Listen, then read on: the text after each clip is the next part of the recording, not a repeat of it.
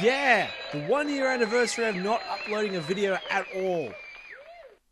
What? It's not.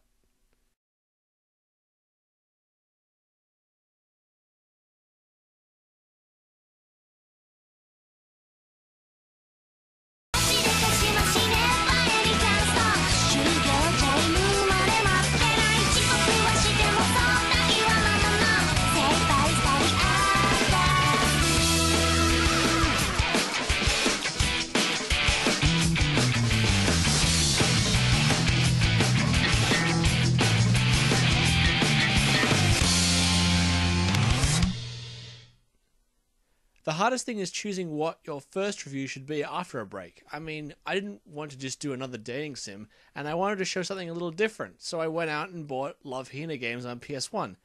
Then I realized you needed a pocket station for that, so then I got thinking, what other PS2 and PS1 peripherals have I not looked at in a long time? And then it hit me. The Eyetoy. Sure, we have the Kinect, the Wii, and the Move cameras now, but nothing beats going back and looking at the camera. That was my first experience with motion gaming. But then, what game would I play? Surely there isn't an anime-based game that only uses the Eyetoy, right? Well, you'd be wrong. Cardcaptor Sakura on PS2 is just that game, so now prepare for a few minutes of seeing me wail around in front of a camera. Before that though, a little backstory on Cardcaptors.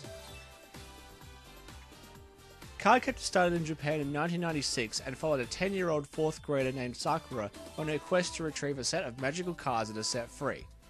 Each card has a magical persona and must be defeated in order to retrieve it using other cards that they've captured. Along the way, Sakura meets Kero, or Cerberus, or whatever the hell, the guardian of magical cards, Tomoyo, who has a fetish for dressing her up in battle costumes and recording her, Sauron, who also captures cards and is Sakura's love interest even though she is totally 10, and other randoms who don't really matter in this game but have important parts in the actual story. So as there are 52 cloud cards, unless you read the manga in which there is only 19, you can imagine what you would need to do in this game. That's right, collect all the cloud cards. And how do you do that? Well, with the only thing people ever use the Eyetoy for. Mini-games! Plugging that Eyetoy back in, a flood of memories returned to me, with things like, what the hell were they thinking, flooding my mind. Having to hold your hand over text options and buttons and jiggling it around to get a response was not always, well, responsive. There are text box elements, putting in your name, for I'm known as Aku, and the holy fact that you can proceed through text with a controller.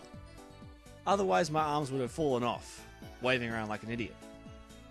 You can proceed through text with a controller, but all options and menus have to be accessed through maniac waving, so also keep that in mind. The game is based around a number of mini-games, with victory in each netting you a cloud card. Now, don't get excited, I don't mean there's 52 mini-games, I mean there is about 7 or 8 and the rest of the cards are gathered through cutscenes in the main menu. Each game is preceded by a little cutscene to set up the scenario. You are asked to stand in the outline so that you are in peak position and then you begin to fail. Or at least in my case, where the room is too dark to distinguish me from the background effectively. The room is actually pretty bright, but the Eyetoy is pretty bad at picking up light unless you do what I do later on. Each game comes with an explanation of what to do as well, but they're all pretty self-explanatory. The first game is a simple smack absolutely everything on the screen game. You need to whack as many pink evil-eyed bunny bugs, or whatever they are, the jump card I think, as fast as possible while avoiding Kero, who has decided to hang out with them. Next up, you need to take 2 photos of yourself in a happy and sad face for the next game. Let's ride on our candy-powered flying machine. Sakura and you are off to fight evil forces, and the only thing standing in your way is a murder of crows and your insatiable need to eat floating candy and cake. You use the icons to have Sakura move around the screen and avoid the crows until you fight the boss. Next you have the dumbest game of the bunch, where Sakura just keeps walking and you have to move a wheel which rotates the world around her. It turns out Sakura doesn't move at all. She stays in place and the world is just moved around her. I could never get through this one, mostly because it's the hardest to control, requiring the stupidest moves to get any kind of response. Even with good recognition from the Eyetoy. But I'm sure I'll finish it someday, Nothing is impossible, not if you can imagine it. Next up is a standard pinball game, where you have 2 layers of bumpers and you just have to rack up as many points as possible. There are plenty of jokes I could make about putting balls in guys' faces here, but I'm not going to go down that path. Now, only you can catch as many lights as possible. Well, catch more than your boyfriend at least, because that's the aim of the game. Catch the lights, and send them into the magic circle. Catch more than your opponent, and you win. Catch as many as you can with a Pikachu on your head, and feel like a master. Though, if you just wave the camera in front of a light, you'll win regardless. It was then that inspiration struck. What if I held a light in my hand? Genius! Totally responsive after that. I highly recommend it. Next up is a gambling game, where there's no strategy either. You're just hitting a button as much as possible in the time limit so that you have the most chances of getting 3 in a row and catching some coins. Crane game where I actually win things? Impossible! When you hit the crane, it automatically hovers over the nearest target and you just have to keep it in the green until the crane reaches the drop zone. I think saving Kuro is the win condition, but it may just be about how many points you can manage to get. Finally, we move on to the only 2-player game we have, Memory. There are 6 cards, but only 2 of them match at any given time. You need to flip over 2 to gain a point. In 1-player mode, you compete against the really dumb Kuro until the last 10 seconds where it becomes a god of guesses, and in 2-player, you just have to share a screen. Not overly exciting, but it does what it needs to do. What is your prize for winning these games? Well, cloud cards for one, but also the chance to get your photo taken with the 10-year-old in a fabulous outfit.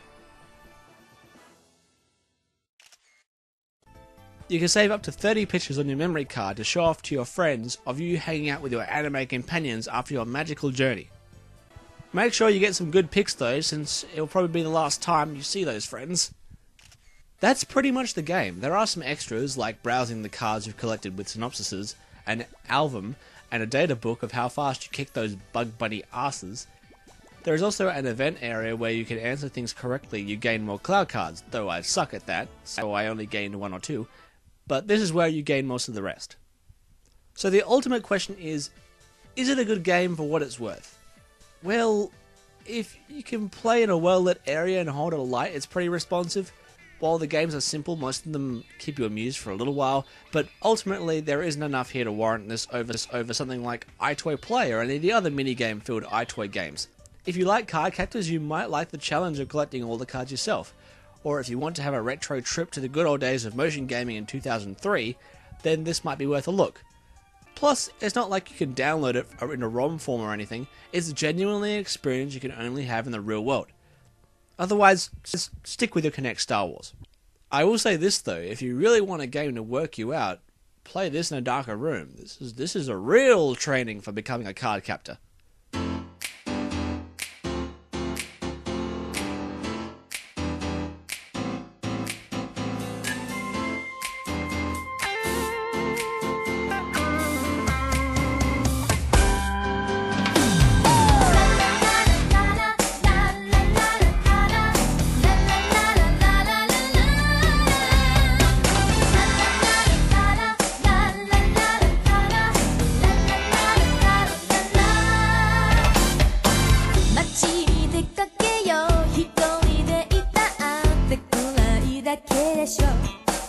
Loseして落ち込んでなおさら